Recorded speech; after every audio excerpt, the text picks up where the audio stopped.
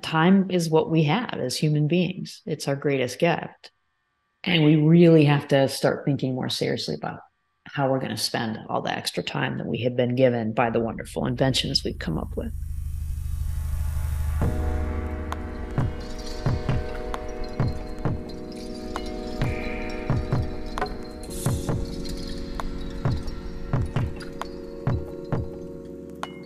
Hello everyone, my name is Stephen Parton and you are listening to The Feedback Loop by Singularity. This week my guest is Jean Twenge, a renowned psychologist, professor, and author who has been one of the world's leading researchers investigating generational differences and the impacts of technology. This includes books such as The Narcissism Epidemic, Generation Me, and my personal favorite, iGen, Why Today's Super Connected Kids Are Growing Up Less Rebellious, More Tolerant, Less Happy, and Completely Unprepared for Adulthood. In this episode, we explore this collection of Jean's work through the lens of her latest book, Generations, where we take a deeper look at how boomers, Gen Xers, millennials, and Gen Z have been shaped differently by technology and what implications these differences hold for the future of our society. This takes us on a tour of many topics, including animosity between generations, mental health issues, personality traits like narcissism, regulations for social media platforms, and much more. And with that overview out of the way, let's go ahead and jump into the conversation. Everyone, please welcome to the Feedback Loop, Jean Twenge. I think what I want to do is kind of start by looking at the long history of your work, which from Generation Me, iGen, and even the longitudinal work that you did in the Narcissism Epidemic, there's this obvious emphasis that you've had that culminates in your latest book, appropriately titled Generations. And I'm just wondering if you can kind of lay out why you found it valuable to look at humans through this lens of generational groups or these generational divides. I've always just really been interested in how culture and society influence people, influence who we are and how we live. And that interest started in being interested how boys and girls and men and women kind of learn how to be boys and girls and men and women around gender. So that's kind of what I went to grad school to study. But I realized quickly that there was a big modifier of attitudes and behaviors around gender, and that was time. That how to say what a woman is supposed to act like is very different now than it was 50 years ago or 100 years ago. And so that kind of got me interested in cultural change and generational change. And also as a graduate student, it was the early 90s. It was right around the time that people were starting to pay attention to Generation X, my own generation, and what made us tick.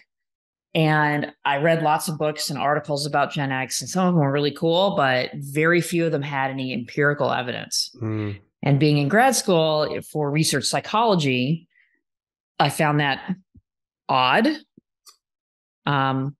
And realized that this might be something I could do something about.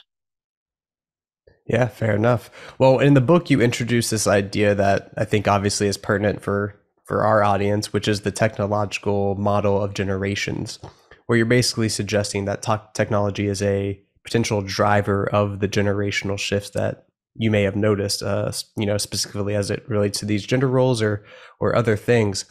Can you touch a little bit about how you view that technology model of generations to be manifesting?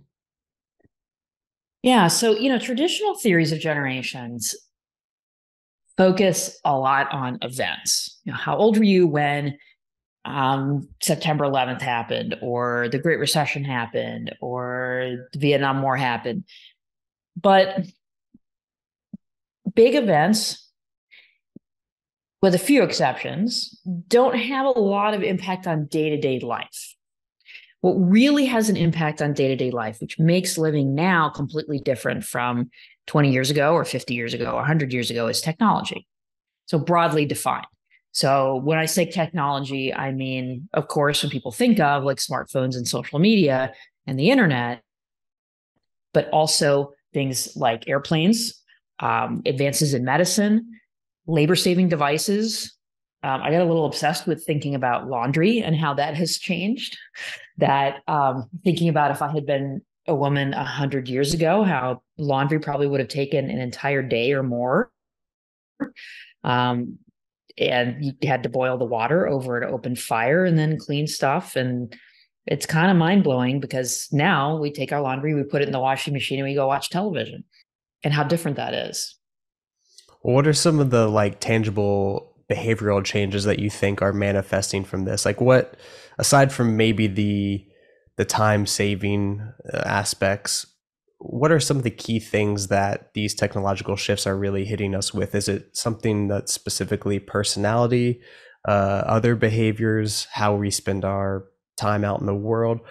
What are some of the key things that are really happening to the generations that separate them because of these technologies?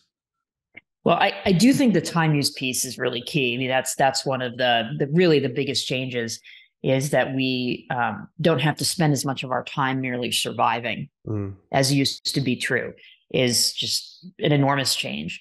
But there's all kinds of downstream effects of technology. So television, probably related to people not reading as much, probably related to materialism going up. All these labor-saving devices we've been discussing, one of the reasons that there are more women participating in the workforce. Air conditioning. How many people would live in Florida if there were no air conditioning? Or in Texas, where I grew up, same thing. So where people live has been influenced by technology. And then some of the later developments, of course, computer technology and the access we have to information. It's probably one of the reasons why education has changed so much that it wasn't that long ago before when people didn't get a high school education, that was used to be common for people to not even finish high school. And now almost everybody finishes high school, and a lot more people go to college because things are just more complex in terms of information and ideas and technology. And then we get to the internet and social media and smartphones with lots and lots of benefits, but also downsides.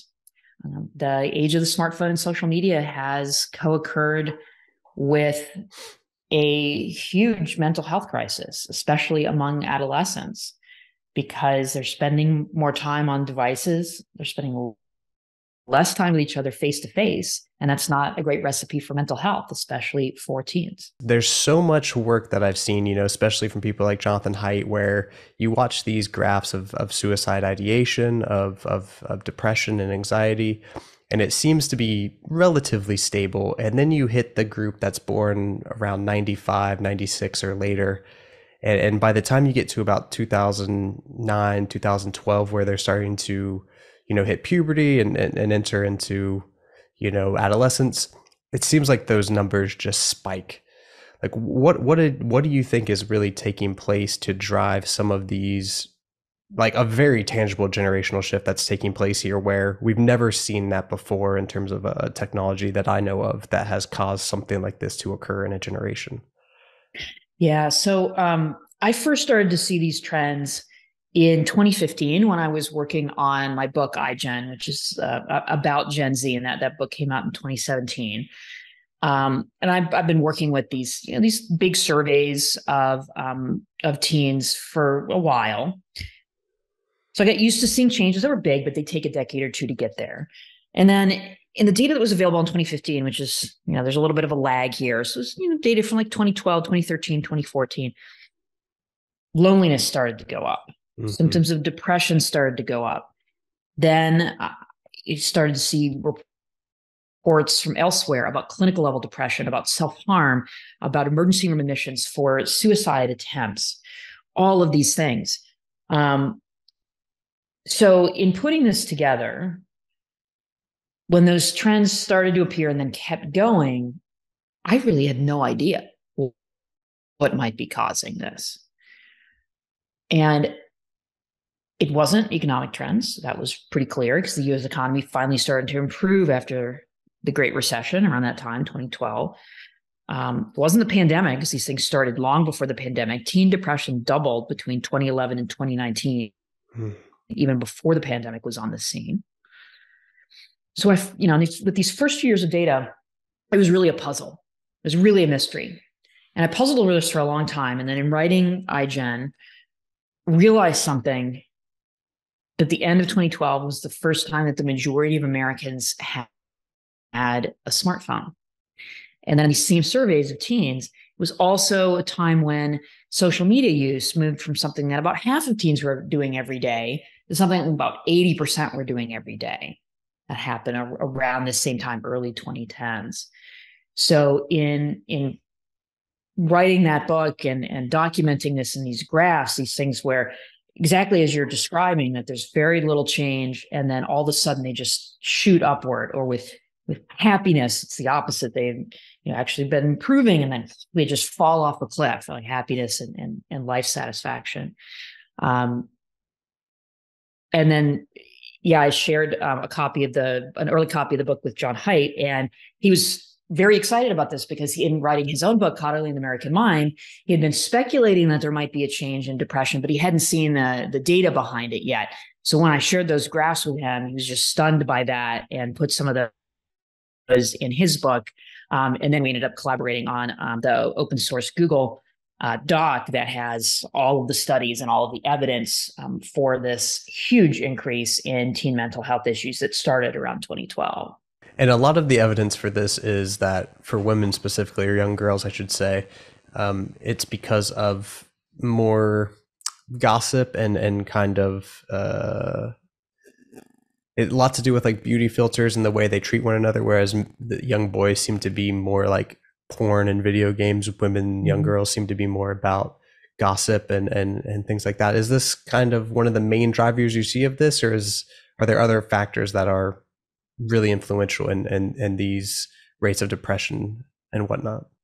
Yeah, I mean, you do see in most of the indicators, the changes are larger for girls and young women compared to boys and young men, but not all of them. There's equally troubling trends for males as well. So, given that, I think that points to a cause that has affected both genders, but might affect girls more. And I think these changes in technology fit that description. So for one thing, it's not just that you're using technology, it's what you're doing on it. And spending time on social media is more strongly linked to depression than spending time, say, gaming, even when you control for gender. And girls spend more time on social media than boys do. So they probably took a heavier hit from the specific pressures around social media. And those pressures are bigger for girls. The body image issues. I mean, think about it this way. Instagram, it does, there's a fair number of things people do on Instagram, but the primary thing that people do on Instagram is girls and young women post pictures of themselves and then invite other people to comment. Right. And you think about it that way, it's really not surprising that there's a link to depression, particularly for females, where there's just for many, many reasons, that pressure to look a certain way, to be beautiful, to have a certain body type that honestly, most of us can't live up to. And so it's uniquely depressing.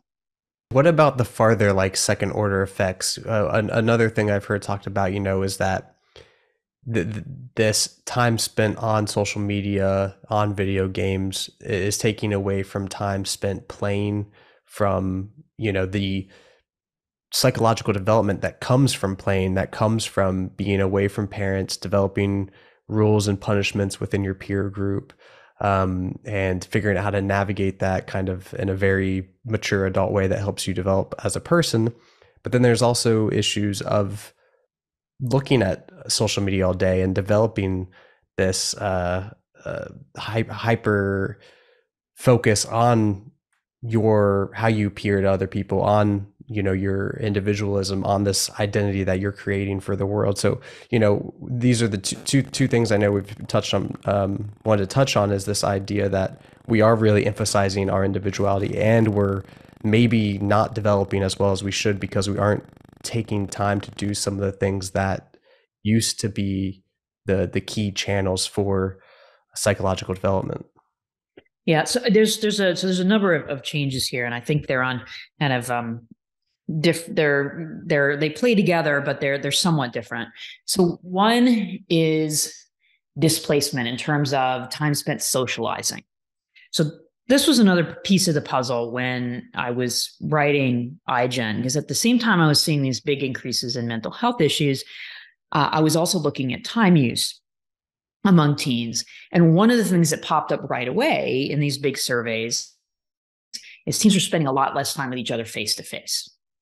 And that had started to decline a little bit around 2000, but it really started to fall off a cliff, after 2010, 2011, right around the same time that mental health issues started to go up.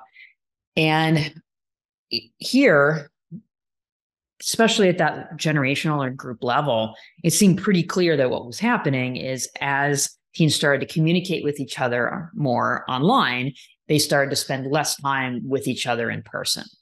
And that's across the board. It's going out with friends, it's just informally hanging out with friends, going to parties, going to movies, anything that was like in person that previous generations of teens did with friends, it was going down. So that's the one displacement piece. The other thing is that teens also started sleeping less. That's something else technology might have been interfering with. So that's not a good formula for mental health, that you're spending more time online, less time sleeping, and less time with friends face to face. So that's one element. Then there's another element, which is not as clearly good or bad, which is one of the other downstream effects of technology, is what psychologists call a slow life strategy. So at times and places when people live longer and when education takes longer to finish, parents tend to make the choice to have fewer children and nurture them more carefully. They grow to adulthood at a slower pace. And the entire developmental trajectory from infancy to old age has slowed down. So for teens, what that means is they are doing adult activities later. So things that adults do and children don't do. 17 and 18-year-olds are not doing as much now compared to 10 years ago or 20 years ago or 40 years ago. So they're less likely to have a driver's license. They're less likely to have a paid job. They're less likely to drink alcohol, to go on dates, to have sex. So a lot of people go, isn't that a good thing? Well, probably in many ways, but having a job, is that a good or bad thing? It's neither. So trying to judge it by good and bad, you missed the big picture. And the big picture is slower development. There's upsides to that. It's a good thing. Most public health experts and parents would agree that not as many teens are drinking alcohol and having sex. However, there's a downside, especially with some of the things that are more neutral, that consider the 18-year-old graduating from high school and then going into the workplace or going to college. And they haven't been out of the house without their parents all that much. And they never had a paid job. And they don't have much experience with alcohol and sex. And then they get to college and boom, and then they have to do all those things, or they don't have to, but they often do. And they have to go to 0 to 60 in a short period of time. And that's hard. That's really difficult. And that's what this generation has experienced en masse, that they just don't have as much experience with independence or decision-making once they go out into the world as legal adults. Yeah, is this something that might have to do with, what Nassim Taleb calls anti-fragility, and maybe we could just liken it to exposure therapy? Like, are the children and teenagers now growing up without enough experience of kind of adversity that when they get to the later stages of life, when they actually kind of have to head into that adversity head on alone, they simply lack the tools? And, I think specifically of these ideas of helicopter parenting or bulldozer parenting, where some of the latest trends have been literally to in fact take away all of the challenges for kids, and then they just genuinely don't understand how to face challenges later in life. Is that maybe part of what's going on here? And maybe that is enforced by technology, kind of making it easy to stay inside and away from challenges? Well, it's funny. I mean, I think there's certainly some truth to that, especially about real world challenges around independence and making decisions, and scheduling your own life and trying to stay motivated and sleep at the right time and all of those types of things. There's been certainly a lot of hovering when it comes to that. On the other hand, social media is not an easy place. And this generation has grown up on that. They have certainly faced challenges, but it's just they face challenges in that digital realm more than in the so-called meat world realm, and I think they have certainly experienced adversity, but it's a different type of adversity. Well, could we talk maybe about some of those ways those challenges might be different? Like for me lately, one of my big focuses has been on this idea that we're breaking the evolutionary checks and balances with social media. It's been talked about that the dark triad of personality traits, psychopathy, Machiavellianism, and narcissism, were things that can become more rampant if you don't have kind of these face-to-face checks and balances that we involved with that say, hey, like if you betray me, if you do something against the group, everyone in the group will know, and you'll face the consequences. But in the social media landscape, those things don't really exist as much because you can kind of move from group to group and you can be anonymous. And it feels like there's a lot of room for this bad behavior to go unchecked. And the adults are failing tremendously to cope with it. So I can't imagine the challenges that's facing a teenager who doesn't have a fully developed frontal cortex to even begin to rein in some of these more impulsive behaviors. So does this feel like something that is really even navigable until we maybe alter the paradigm a little bit? No, I think you really hit the nail on the head. I think that's exactly the problem, right? And, we have decades of really solid research in personality and social psychology behind exactly what you said. And people are anonymous, they're more likely to be aggressive. That, people who are high in those dark triad traits run rampant online, for a bunch of reasons. First, because they want to, they love being a troll. They get a charge out of it. Unlike, people who have empathy, who don't really think that's fun. They think it's fun and they get away with a lot of it because you're right, the social contract kind of breaks down in those environments. So yeah, it's hard enough for adults to deal with that stuff online and then think about being 12. I mean, it blows your mind. And you think about it that way, then yeah, this very well might be one reason, we have this mental health crisis. And it's hard because technology is everywhere. It can be used for so many good things. Even social media can. But we do have to ask ourselves those hard questions about what limits are we going to put on the use of technology? Are we going to put an age limit on certain platforms? And I've more and more come to think that we should. Yeah, I want to get into that. Before we do, I want to hang out here a little bit longer. Like specifically, do you think that these dark triad traits are just being allowed to manifest themselves more publicly so they appear more common? Or do you think there's actually a cultivation of these traits? Like, are we seeing a genuine increase in prevalence for dark triad traits that comes about because the brain is adapting itself to the social media landscape rather than maybe those in-person landscapes? Or is this just a case of we're seeing it more because now it's public? I think it's because we're seeing it more because it's public and because this personality type, just thrives in the online environment.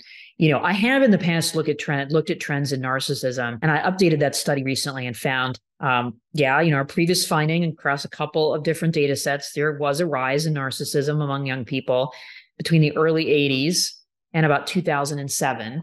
But since then, it's gone down. So, and I suspect the initial decrease was a reality check from the Great Recession, but then it kept going down But that's likely because all the other things that narcissism is linked to, like self-esteem and life satisfaction and happiness, at least when people are young, have also gone down, among young people. So, and I think some of that is just the way social media changed. I think for a lot of millennials when they were young, social media was optional. It was fun. It was a way to communicate with friends.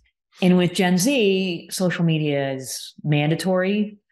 It's stressful, and it just doesn't have that same feeling of satisfaction. Instead, it's often, something you can't put down. There's the addict's narrative around it that I don't even really like it, but I still do it.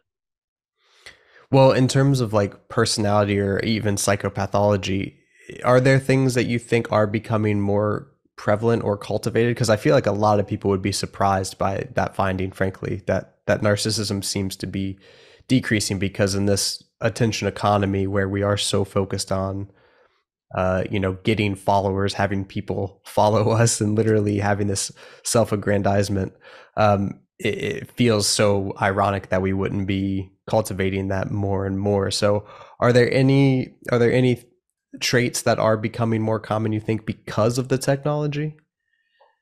I think that model of social media maybe leading to more narcissism might have been true in the early days, but I think it's now become so big that it actually ends up maybe even pushing it down because of seeing all the perfect people online and not feeling like you measure up. And everybody else's life is more glamorous and everybody else is more successful. They're probably not, but they look that way. And that's what you see, and that's what you process. And, that's tons of studies on that. Social comparison. And social comparison is pretty bad online as a general rule. Well, let me bring this back to a conversation I was having recently with a gentleman named Zach Stein. He focuses heavily on education. And one thing that he talked a lot about is this idea of generational knowledge being transferred from one generation to the next. And I can't help but think right now we have this massive amount of animosity between generations, and even isolation or alienation from one another. It feels like it used to be the case that adults made content that was then consumed by the upcoming generation. But now it feels like it's a lot of peers of the same generation making content for one another. And you're losing this generational exchange or traditional inheritance that might have proven, valuable, maybe not. I don't know. But I guess to that point, do you think there is something happening, some truth to this? And what is the cost if it is the case? Yeah, it's a good question. I hadn't thought about it in that way for a while, but I think there's definitely some truth to that. I mean, there's the big picture and then the more recent picture. I mean, the big picture is this has been going on for a while. That if you think about a traditional hunter-gatherer society, how do young people learn things? Well, the only way to learn something is from the elders, and then maybe from your parents and from the older people who teach you things. That's it. So knowledge has to be generated from older to younger. And with information technology, we got the printing press, and that already then started to break down. So this has been going on for a very long time. But with television, with the internet, then it breaks down even further. And then I think with user-generated content, that's when it's almost a complete breakdown. Because it used to be, so okay, I'm a Gen Xer. I will date myself a little bit here. And one of my favorite parts of this book was writing about the Saturday morning cartoons that I watched as a kid. Because, oh my God, were they bad? And I think they were written by boomers who were on acid. That is my theory, yet to be proven. But that's the thing, older people were writing this content. And that's probably still true for 6-year-olds and 8-year-olds. But, you get beyond about 10. Yeah, they're, especially with teens, they are watching TikTok videos that somebody their age might have made. There's not a content filter through older generations anymore. It is more direct. What is the cost of this, do you think? I mean,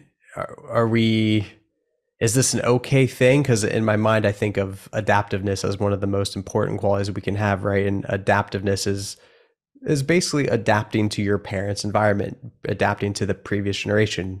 That's kind of how natural selection pushes it along. But what now we live in this time period where the difference in environment is so vast between our parents' generation, our generation, and actually even between our childhood and our adolescence. This change in environment's moving so quickly that I'm just wondering what kind of effects this has on our ability to kind of navigate the transmission of culture in a healthy way. Mm-hmm. Yeah, no, I know what you mean. So, I mean, I think it has definitely led to more pronounced generation gaps, people just not understanding where the other's coming from.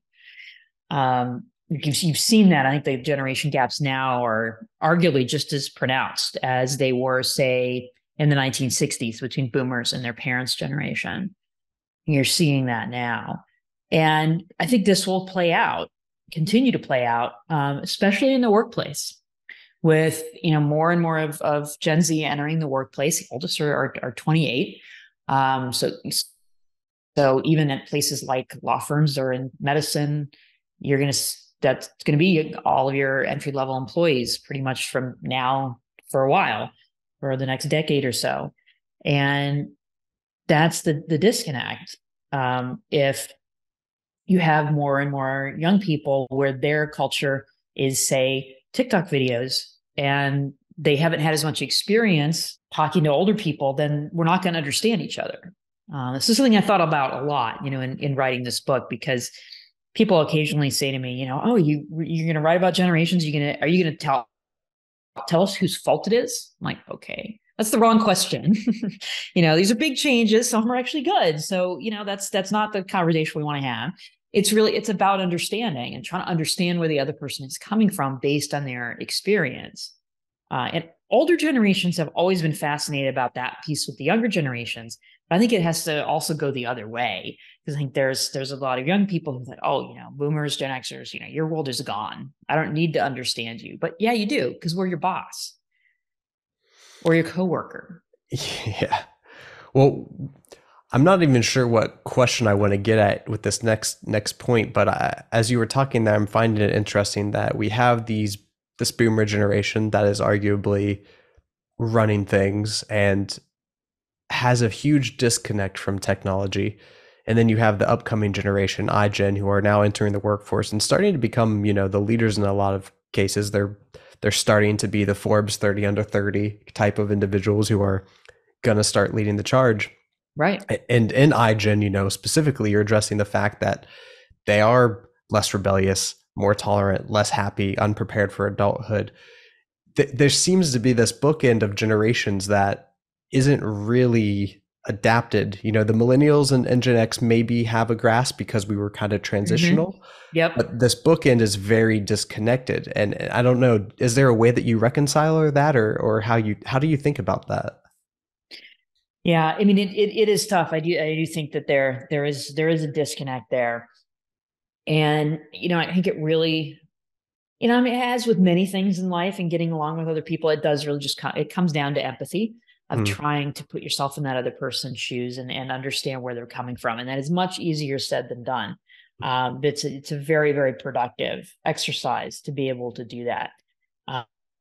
I think you have to do that, whether you're an older person looking at younger people, I mean, oh, they're kids today, or a younger person saying, oh, this person is just they're dead weight, they're gone. Well, not yet. How do we fix some of this then, I guess, beyond just empathy? We touched on briefly before some things with age. So could you talk a little bit about your thoughts around maybe regulation in this? Do you think it is reasonable to say that 13 years of age is simply too young to access social media? Is that something that you would kind of stand behind given your psychological expertise? Yeah, absolutely. So, let's get social media out of middle schools. And if we're going to do that, we're going to need it done on that group level.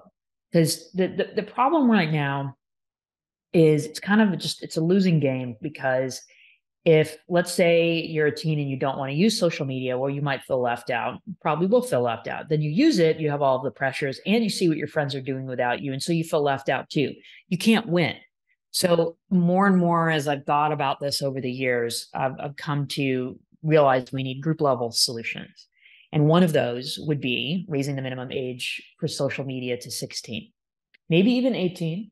16 is a nice compromise position because then you get it out of middle school. You can get it out of most of ninth grade for the vast majority of people, or the 14 and 15 at that age.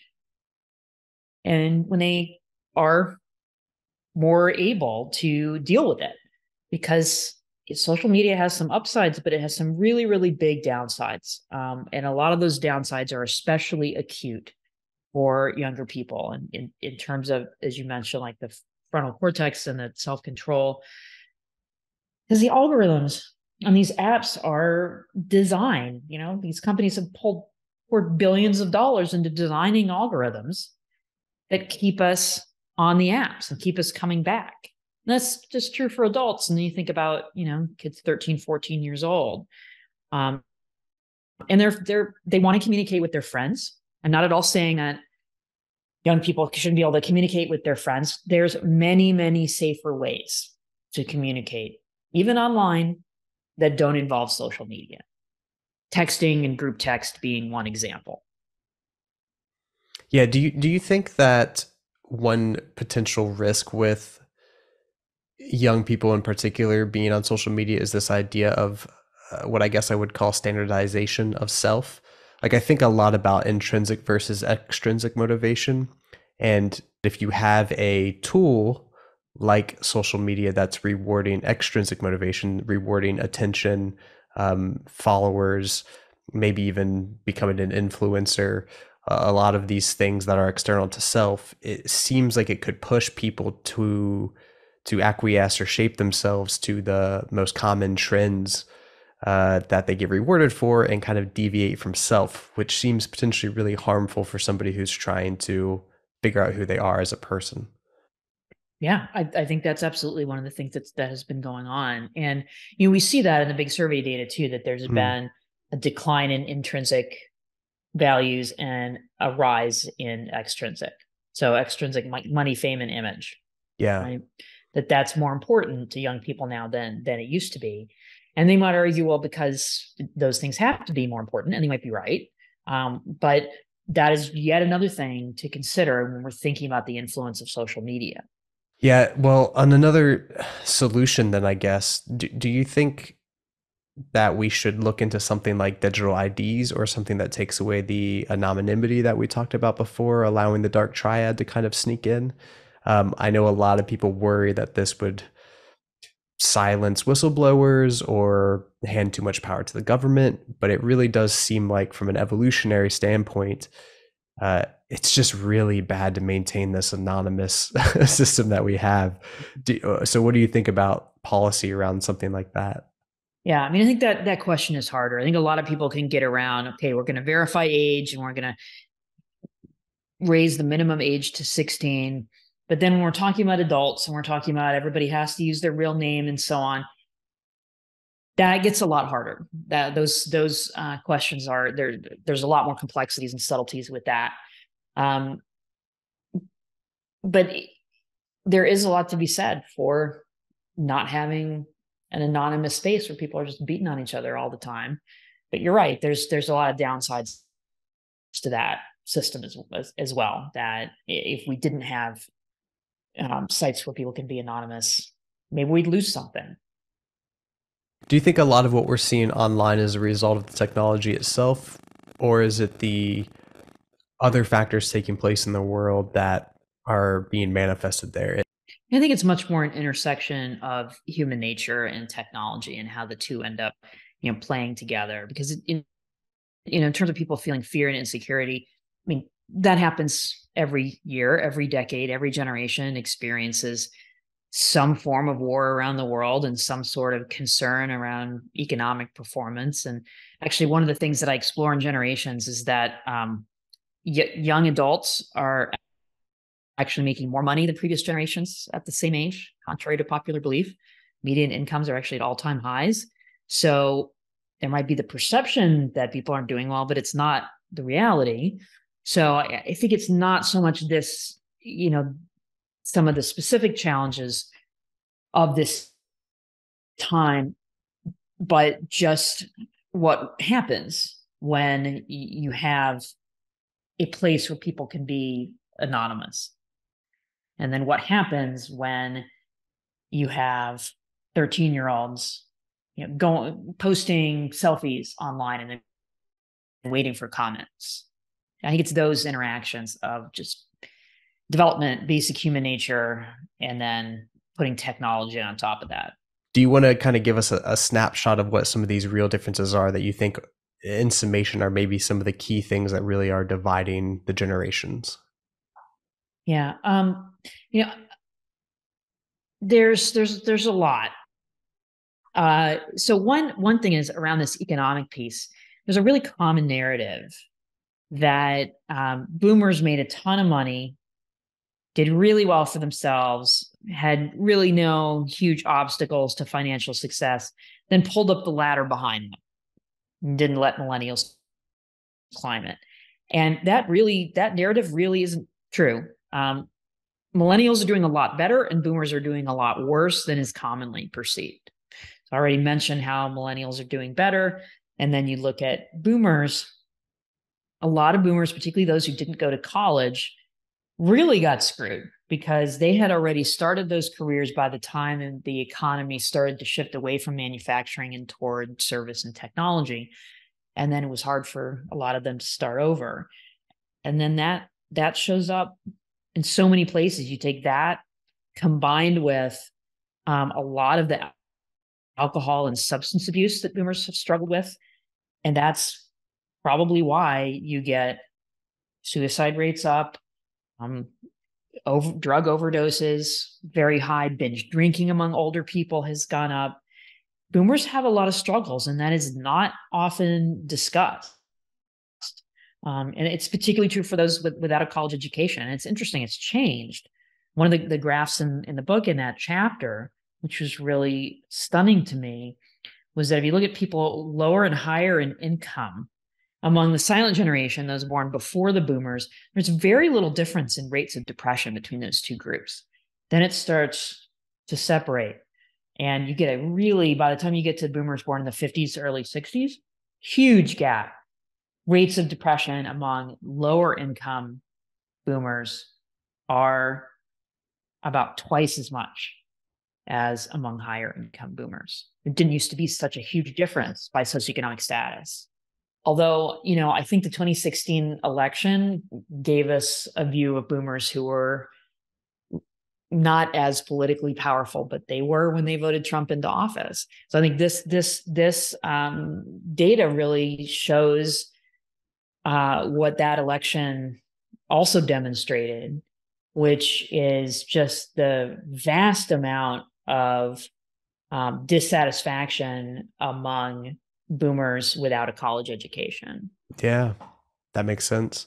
Well, and that kind of segues us really nicely into the second part of your subtitle there, which is what this means for America's future. What are the implications of these generational differences? Well, there's a lot of them. So I start in that last chapter with the workplace. So obviously technology has had an enormous impact on the workplace. We're still trying to figure out, is everybody going to work at home or are we going to go back to the office? And that's going to be probably figured out, over the next 5 to 10 years. But I think there's a lot of things with Gen Z or iGen in particular that I think are going to come up more and more in the workplace. There's going to be a lot more conversation around gender identity. There's going to be a lot in pronouns. There's going to be a lot more conversation around safe spaces and emotional safety. There's already been a lot more conversation about companies taking political stands, and it's almost always been the younger employees who push for the political stand and the older generations who say, no, that's not what we do. And that clash is only going to get worse. Yeah, I feel like a lot of us can notice that already. Just as we come to a close here, I just want to give you a chance to leave us with any closing thoughts, any closing sentiments, maybe something you want to point out that we haven't talked about or anything at all. So when I think about technology, it occurred to me that probably one of the most important things we need to consider is this, that technology has given us longer lives, so more years to live. It has given us more hours in the day because we don't have to spend as much time doing laundry or cooking or just generally surviving. So it's given us the gift of time. Then we have to ask, what do we do with that time? And if the answer is watch a bunch of videos on YouTube and then scroll through Instagram, maybe that's not the best answer. Time is what we have as human beings. It's our greatest gift. And we really have to start thinking more seriously about how we're going to spend all the extra time that we have been given by the wonderful inventions we've come up with.